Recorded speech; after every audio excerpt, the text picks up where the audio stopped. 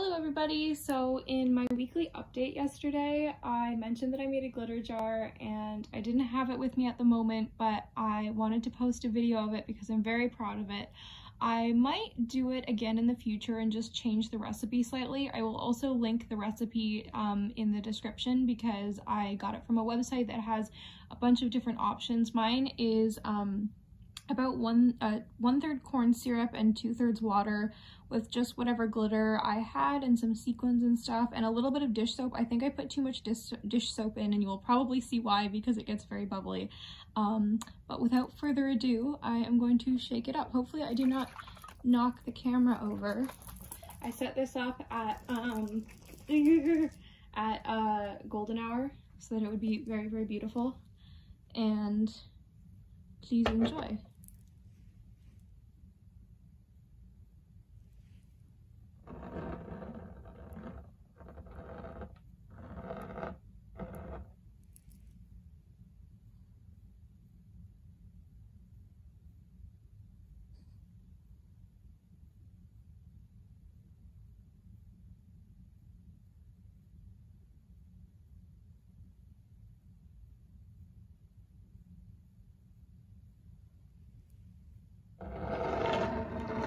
We can get up. Oh yeah, that's cool.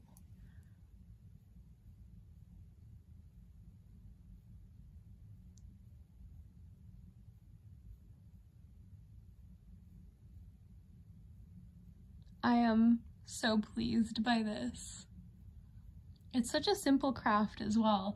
The thing that I would change about it in the future, and I don't know if it's possible, but you can see I have these like bigger sequins and stuff that were sent to me by somebody in a package as like confetti, and I've got the bigger sequins and stuff, and I would love for them to stay afloat a little bit longer, but they may just be too heavy to do that. But they look really neat in there. So that is my glitter jar, and there's still stuff floating around in there. I think it's funny, it kind of looks like apple cider with the bubbles in there. But yeah, this is most pleasing, and as you can see, it looks really beautiful this time of day. And yeah, I hope you enjoy, and I hope you have a wonderful day. Bye bye!